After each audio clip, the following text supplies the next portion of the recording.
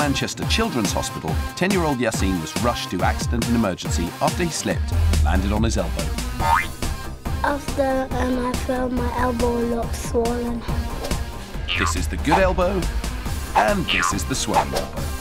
Now, how did this happen? It was break time, and Yasin was racing with his friend and his twin brother. Yasin sped towards the finish line. He could see the ribbon approaching. He dreamt of winning. Nice trophy, a bit big. When suddenly he skidded, flew through the air and landed on his elbow. The race to the hospital was on. Ouch. And what about the other race? The one with your friends? They said that we could finish it off when I get better. Well, they could just say you won that one, don't you think?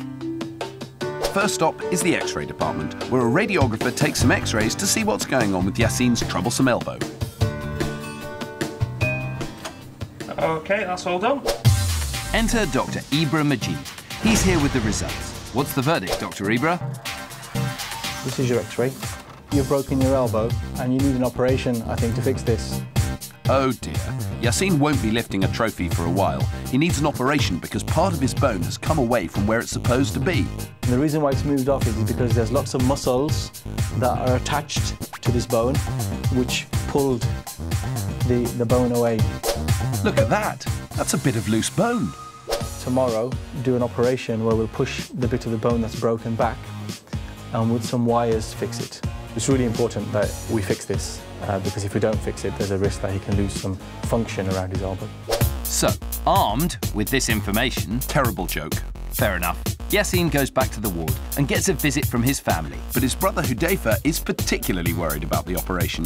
I might feel it because he is my twin brother. Ah yes, some twins think they can feel the other's pain. I think you'll be all right, because Yasin will be fast asleep during his operation. Speaking of sleep, I think it's about time your brothers and sisters left you to get some rest. Good luck, Yasin. Stay brave for tomorrow, yeah?